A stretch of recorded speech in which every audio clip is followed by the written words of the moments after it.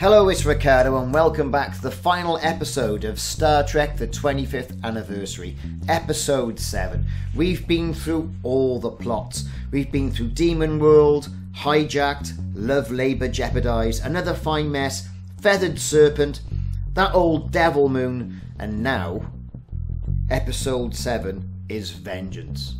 Now, Vengeance, we find the Enterprise responding to a distress call from the USS Republic.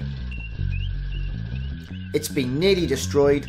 Captain James T. Kirk must figure out what destroyed the ship and stop those responsible for striking yet again. Unlike the other missions, this mission is longer and more complex in the CD version, the enhanced CD version, which I'm playing of this game. The original floppy version of this episode consisted of only a brief away team segment followed by an extensive ship-to-ship combat sequence. Now, with the CD version of the game, which you get on Steam for about £6 British, the following the conclusion of the last mission is a title card that memorialises, should I say, Gene Roddenberry, with a short voiceover narration by William Shatner, praising his life and his contribution to not only ethics, but also the Star Trek universe. And as we've mentioned, the player takes on the role of Captain James T. Kirk on board the Enterprise. It's typically split into two modes, the away missions and some ship combat. You get to interact with everybody on board the Starship Enterprise and with McCoy, Spock, a red shirt, and of course you control James T. Kirk.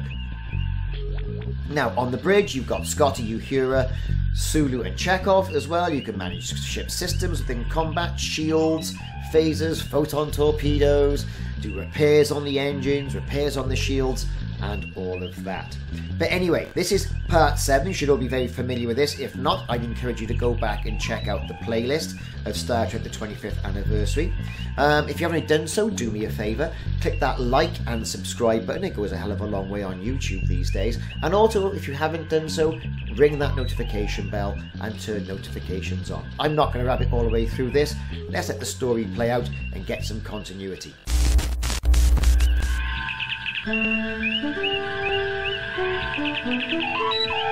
Vengeance.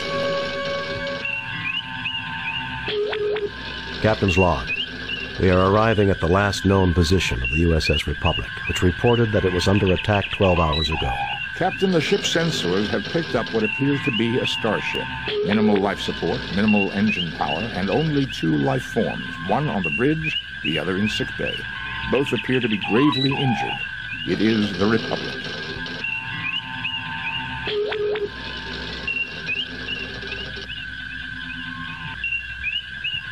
Spock, come with me. Mr. Scott, you have the con. I am preparing an information packet for Starfleet. Shall I send it or wait for you to return? Send it now. If a hostile ship arrives, head immediately for Starbase 24. Wait until we get back. No sense giving Starfleet incomplete information. If anyone else arrives, beam us aboard and raise shields immediately. Send it now. If a hostile ship arrives, head immediately for Starbase 24.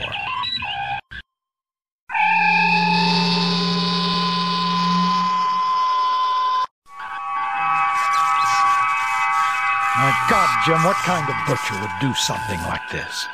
I don't know, Bones. We're too far from the Klingon and Romulan borders for it to be one of their ships. Enterprise to Captain Kirk. Kirk here. What is it, Scotty? We picked up a distress signal. It appears a trading vessel is having a wee bit of trouble with their warp drive. What condition is the Republic in? It's a mess, Scotty. Life support's functioning, but that's about it. I've done a primary scan of the Republic's systems. Main and auxiliary power is out. Life support is stable. I also read that communications are operable. Should we beam you back, Captain? Do the sensors read any other ships in the sector? Besides the trade vessel, this sector is clear, sir. Mr. Scott, we will continue here. Assist the trade ship and return here. If we need assistance, we'll contact you. You sure you'll be all right, Captain? Yes, Scotty, just don't take too long. Kirk out. Well, gentlemen, let's see if we can re-establish power. Jim, don't forget, there's another survivor on board. We've got to find him.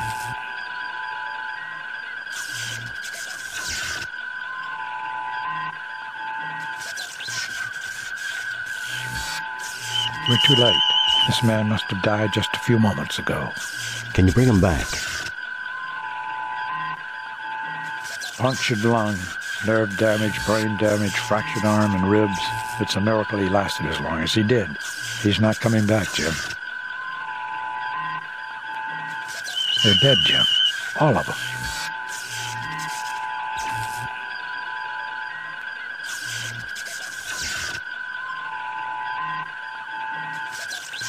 Captain, records indicate that this ship was attacked by a Constitution-class starship. Any idea of which one it was?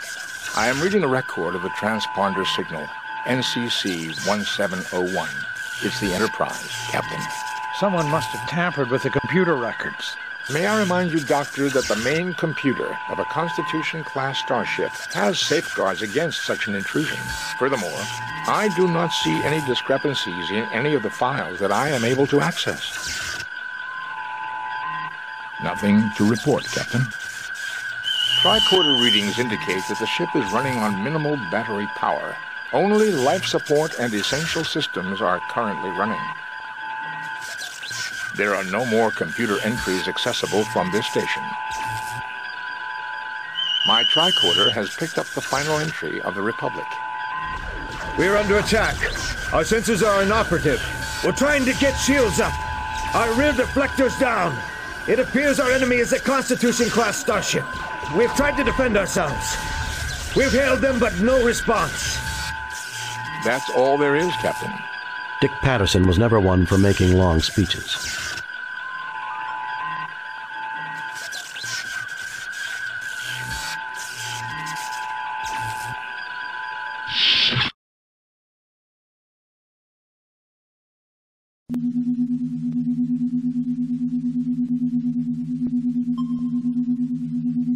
They're dead, Jim. All of them. The crewman's death was pointless, just like too many deaths in human history. There is a twisted mess of wire and metal falling from the gaping hole in the ceiling. It is blocking access to Turbolift 2. The debris is highly unstable, Captain. I recommend we try to find a support of some kind to secure the ceiling.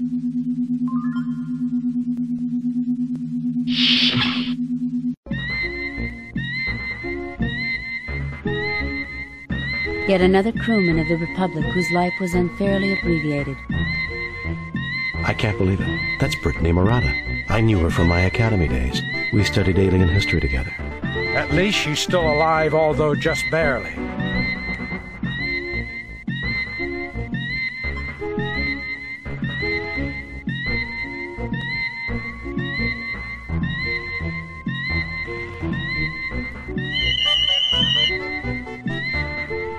She's suffering from severe trauma and internal bleeding. I'll see what I can do. Do what you can, Bones. I need to find out what happened here. She's in bad shape, Jim. I've tried to stabilize her, but it doesn't look good. No, you won't get us. Murata, what happened? They said it was the Enterprise. They had visual confirmation. What about the Enterprise? You killed us, Jim. We were friends for you. I trusted you. It wasn't the Enterprise, Murata. There's nothing more I can do.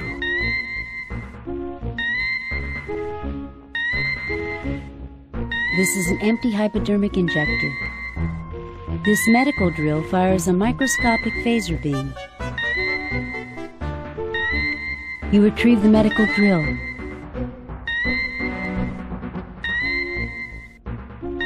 You pick up the empty hypodermic injector.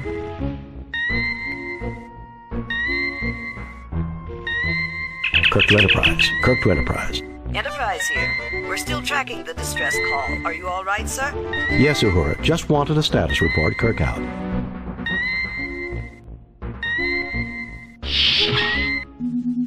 Well, gentlemen, let's see if we can re-establish power. This is a length of heavy-duty insulated power cable.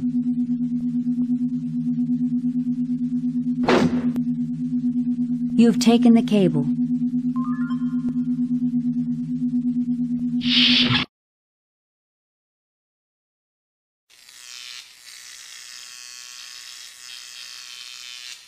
Yet another crewman of the Republic whose life was unfairly abbreviated.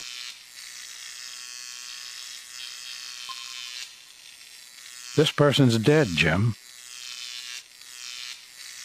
A molecular saw, the 23rd century equivalent of a hacksaw.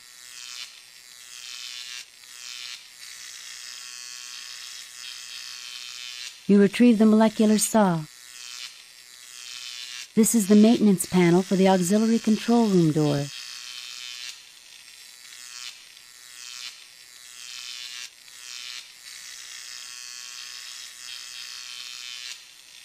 The panel has been fastened shut with some kind of sealant. Tricorder indicates that the panel is currently sealed by Federation standard molecular bonding cement.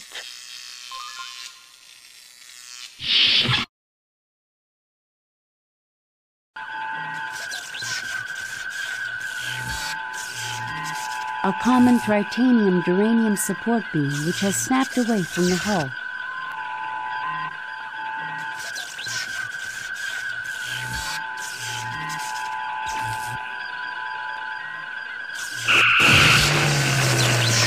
The molecular saw easily cuts through the beam, separating it from the hull. You pick up the beam. It's a little heavy, but you manage it.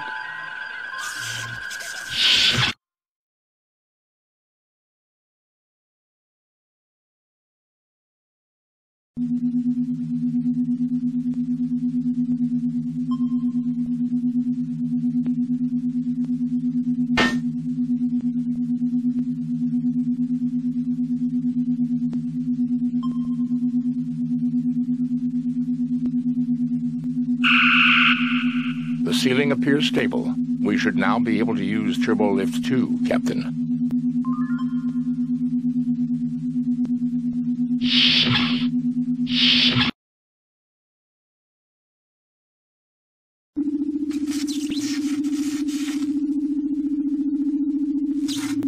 This is a length of heavy-duty insulated power cable. You pick up a length of cable. This man is dead.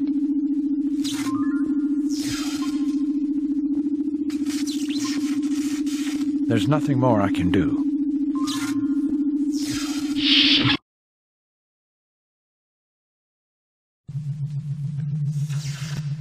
Captain, I'm picking up a functioning energy source in the immediate vicinity. A rather large pile of debris.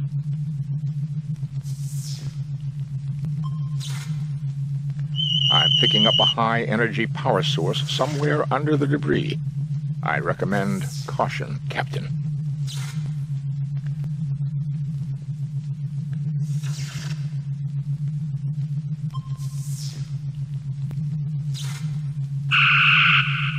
Oh my God, Jim, is that what I think it is?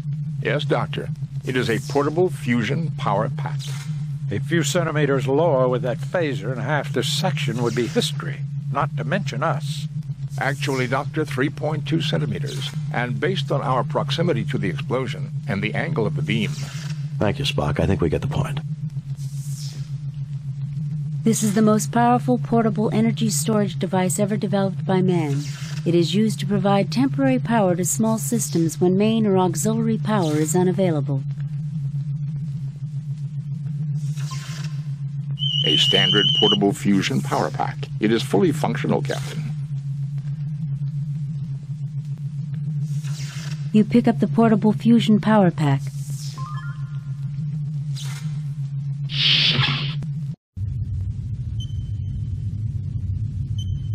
This is a junction box used for temporary rerouting of engineering circuits. This is the emergency power input port for the fusion mixture regulator. These are the impulse engines for the Republic. This port is used to connect emergency power from the impulse engines to other systems if dedicated lines are damaged. This is a standard storage closet.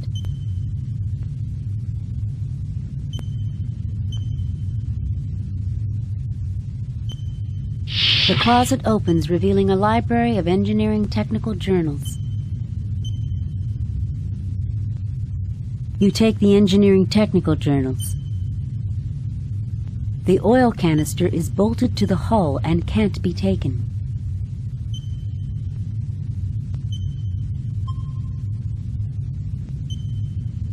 The hypo is now filled with multipurpose oil.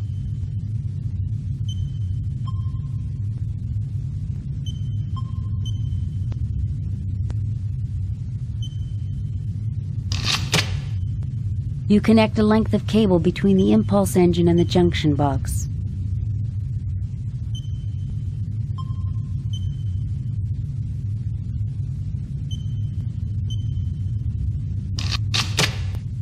You connect a length of cable between the regulator circuits and the junction box. Please select an impedance. Spock? Captain, the wrong setting on this particular device may cause the fusion reactors to melt down. We will have to do some research to determine the correct setting.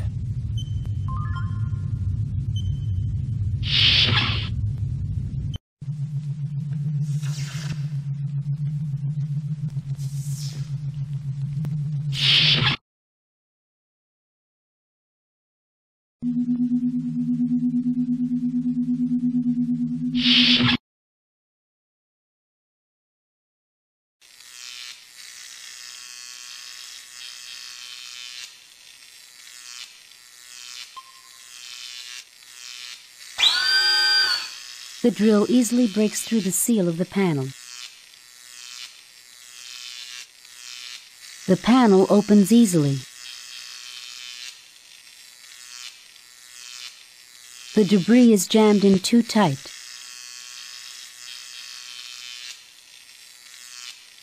Initial scans show that the gear mechanism is currently jammed with metallic debris.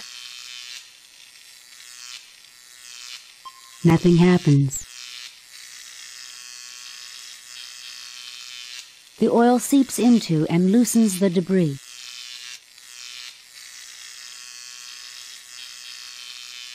The gears are completely cleared of debris.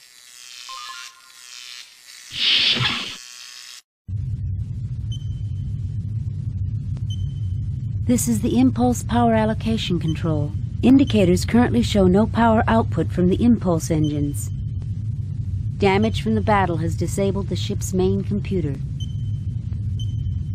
These are the auxiliary helm and navigation controls for the Republic. Though they are intact, the ship is in no condition to move under her own power. This is a standard input-output slot for record decks.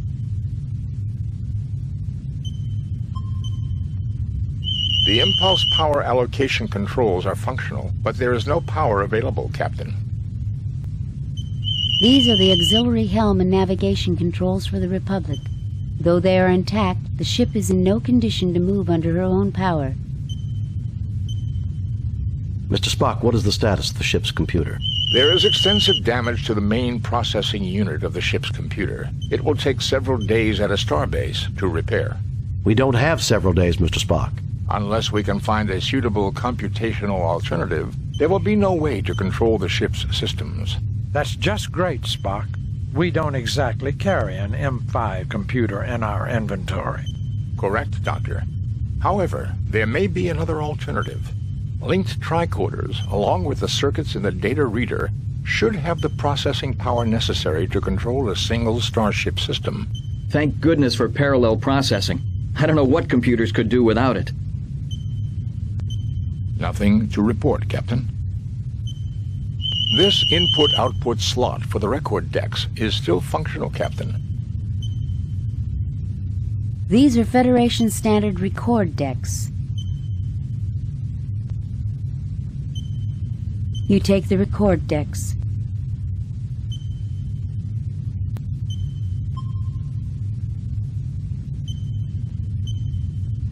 Captain's log. Stardate 6087.6. The Republic is currently approaching the Vardane system. Sensors have detected unusual energy fluctuations near one of the Vardanian moons.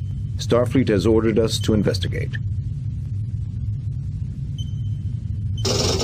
Captain's log, Stardate 6087.8. We are under attack by 2 unidentified ships. I don't know how they could have approached undetected. They must have some kind of cloaking device, although there are no reports of Romulans in this sector. Captain, Stardate 6088.1. We have successfully driven off our assailants. Major damage has been sustained by our warp engines. Communications has reported that USS Enterprise is in sector.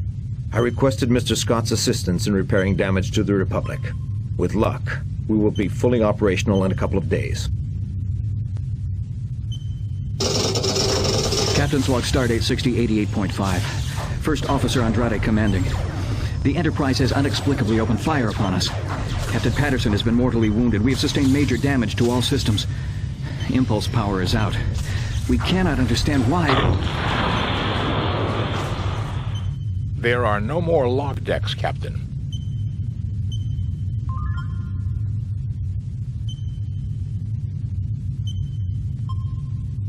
Nothing happens.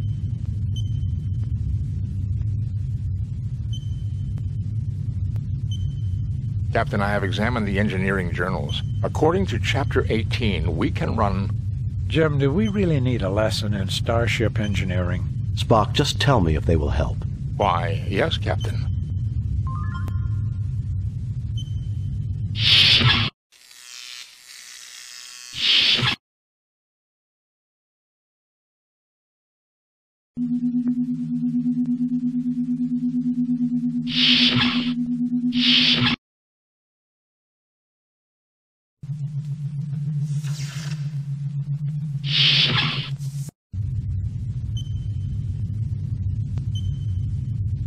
Please select an impedance. Spock? Captain, the information obtained from the engineering journals indicates the correct impedance setting to be 19,000 ohms. Go ahead and adjust the settings, Spock. Power has now been restored, Captain.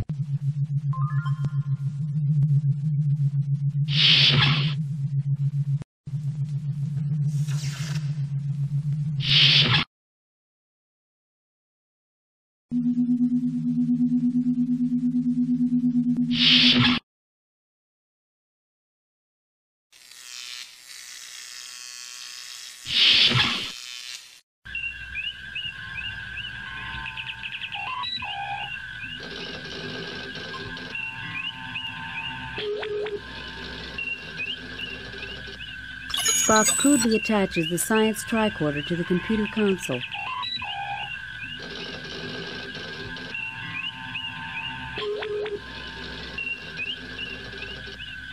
Spock crudely attaches the medical tricorder to the computer console. Both tricorders are rigged into the main computer's central processing unit. We now have enough computational power to control a single ship's system.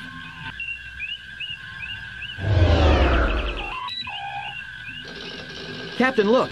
An Alassi ship! That ship was cloaked. Fascinating. Is that all you can say? Captain, I suggest we try to raise the shields. This is the impulse power allocation control.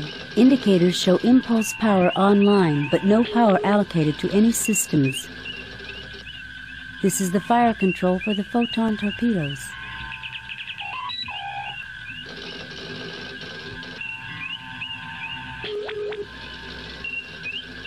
With impulse power online and the tricorders performing computer control, I can divert power to...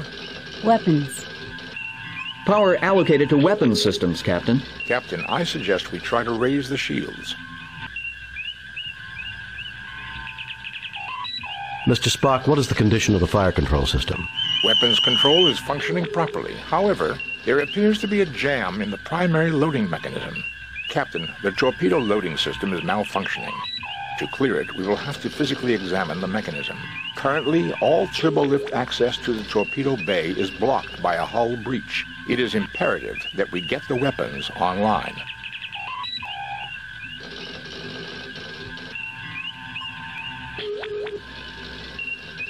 With impulse power online and the tricorders performing computer control, I can divert power to... Weapons. Shields.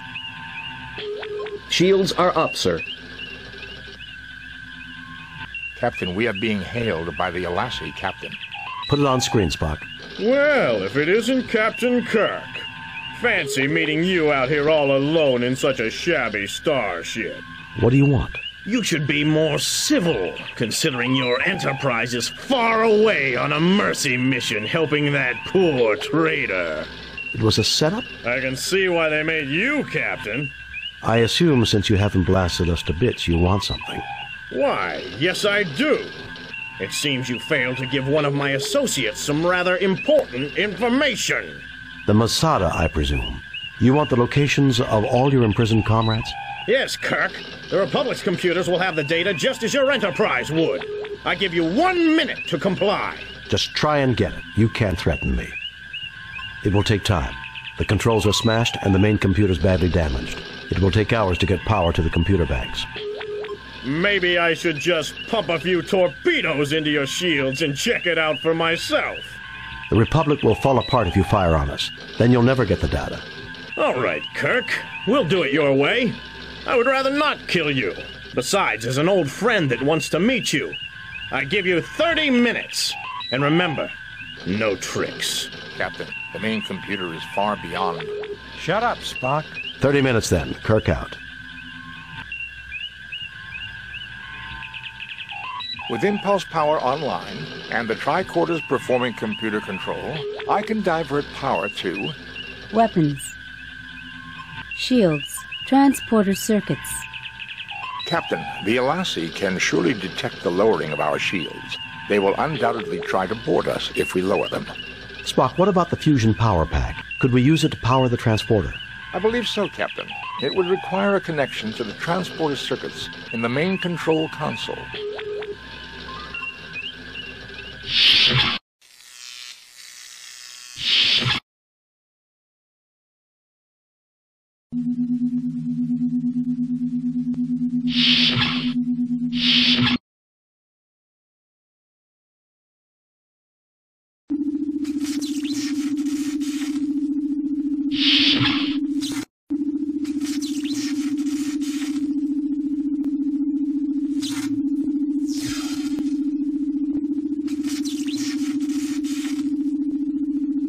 Captain, there is no power allocated to the transporter.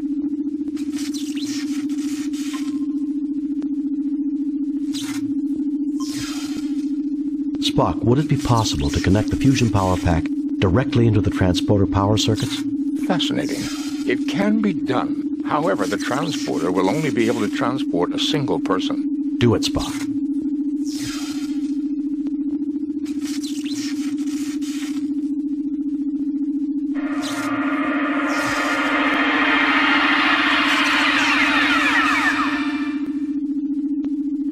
I fail to see the logic in that action, Captain.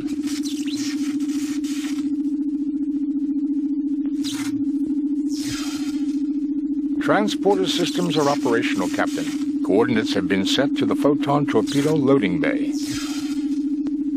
Ensign Keege, I want you to beam into the torpedo bay and unjam the loading mechanism. If you don't succeed, we'll all be on permanent shore leave in an Alassi jail. I'll do my best, sir.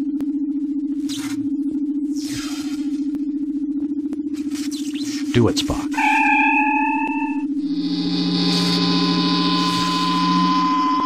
I've reached the torpedo loading bay, Captain. It's not too badly damaged, fortunately. What's causing the malfunction in the loading mechanism? The inner loading door is stuck in the closed position. Now, I can force it open, but when the loading cycle is begun, the room will lose pressure. We won't be able to beam back here again. Do it, Ensign. We'll just have to gamble that the system doesn't jam again. The door's open, Captain. I'm ready to transport back. Beam him back, Spock.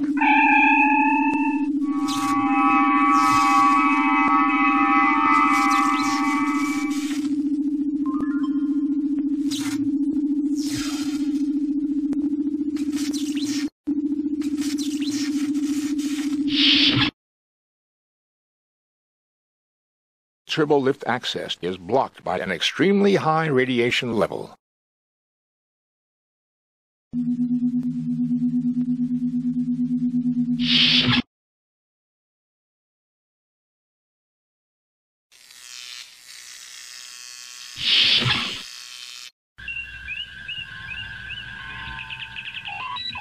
These are the auxiliary helm and navigation controls for the Republic.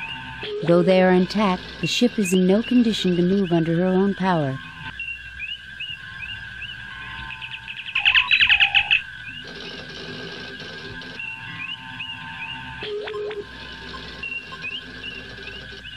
Well, Captain Kirk, I trust you and your valiant crew have retrieved the data I requested. Not yet. We're having trouble accessing all the data files.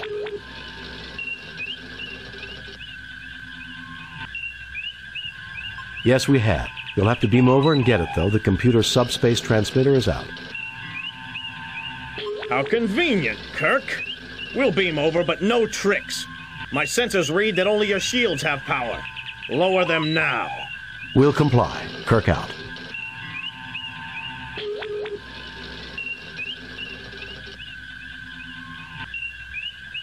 With impulse power online and the tricorders performing computer control, I can divert power to... Weapons. Power allocated to weapon systems, Captain. Sensors indicate that the Alassie ship has lowered its shields. I suggest we prepare your surprise soon, Captain. They will beam over any moment.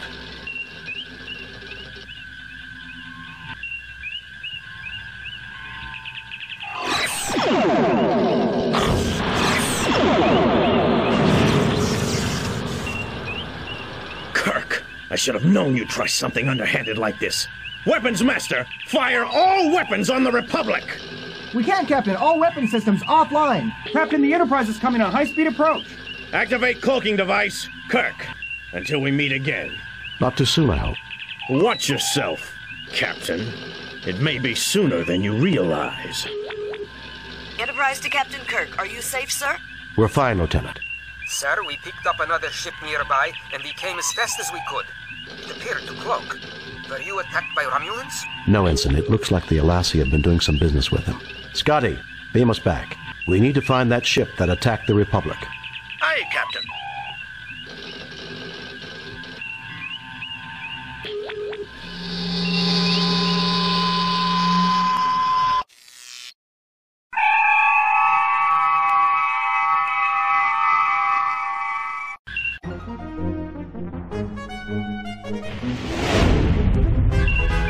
Captain's log, stardate 6089.6. We are in pursuit of the starship that destroyed the Republic. Its trail is leading us to the planet Vardane, a member of the Federation whose motives have not always matched the high ideals of other Federation cultures. Captain, I did not expect to hear you judge an entire culture. I understand the Republic. I had bad experiences with the Vardane long ago, Mr. Spock. Fascinating. Captain, I am reading a Constitution-class starship heading for Vardane at warp factor 5. Captain, its transponder codes match ours. Sensors indicate it is an exact duplicate of the Enterprise, including hull markings. Open hailing frequencies. Increase to warp factor 8. Send a message to Starfleet. Captain, that ship, whoever it is slowing to warp 3 and plotting an intercept course toward us. Captain, we're being hailed by the enemy ship. Captain Kirk, this is the Enterprise 2. I am Dr. Ayaz Burdell of the Verdane Defense Force. You do remember me, don't you, Captain? I remember you. 10 years ago, when I was on the Farragut, we exposed your unethical practices to the Vardane Council. The old Verdane Council. Politics is such a fickle business. The new one is much less concerned with trivial concerns. I remember your part in my disgrace, which is why, when we began to construct our own Constitution-class ships, I insisted that we have our own Enterprise. How did you manage to build a Constitution-class ship? You have 10 seconds to lower your shields and power down your weapons, or we will fire. You won't get away with this. The Vardane can't honestly expect to take on the entire Federation. How did you manage to build a Constitution-class ship? Our intelligence network is better than yours, Captain. How else does one gather secret information? You are a member of the Federation. You have signed Federation treaties. And we shall break them. The Federation's interference in our internal affairs is intolerable. You must have been building that ship long before the Turban crisis. Captain, all wars require justification. They aren't supposed to be fun. You have your justification and I have mine. Don't take diplomacy so seriously. However, Captain, I do intend to enjoy myself. I do intend to enjoy seeing Lieutenant Kirk's ship go up in flames. I shall laugh at the sight. We'll see who gets the last laugh, Bridell. I'm sure you would. You're a fool, Bridell. You can't defeat a trained Federation crew unless you ambush them. We'll see who gets the last laugh, Bridell. I have noted that the Federation enjoys talking, Captain. You may talk yourself to your grave. Prepare to be destroyed. Raising shields. Arming weapons.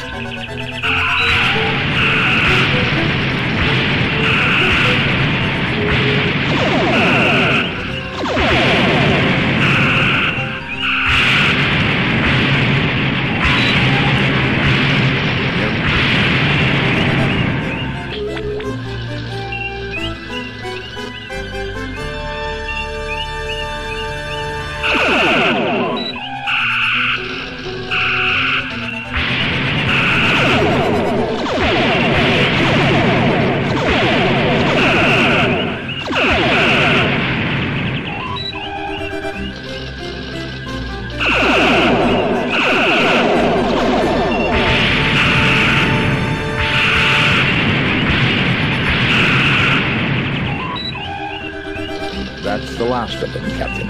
Well, that's over. Duplicate Enterprise indeed. That alien contraption was no match for the real thing. What if the Vardain have more Constitution-class vessels? The Federation will blockade Vardain until they agree to destroy their weapons facilities and all non-authorized ships. Message from Starfleet, Captain. On screen, Lieutenant.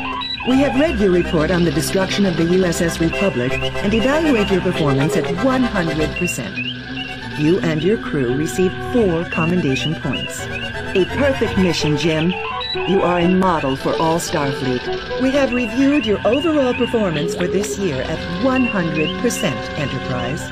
Magnificent, Jim. Just magnificent. This will end up in the Starfleet Academy textbooks. My congratulations to you and your crew. They're talking about making you an admiral, Jim. But for now, I'm authorized to give you and your crew shore leave. Shore leave at last. I know this great spot on Cameron's Star, Jim. You'll love it. Where you will no doubt, Doctor, wallow in sensory overload and emotional display. Well, heck, Spock, it wouldn't be any fun otherwise.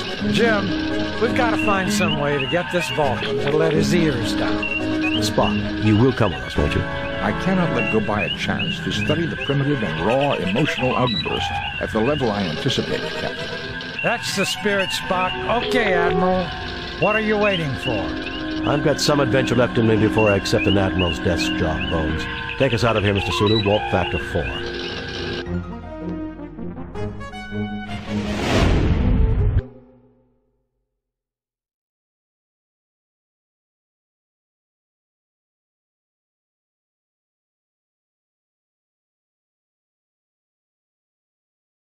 Very few people have the ability to fire up our imaginations and make us think about the human condition.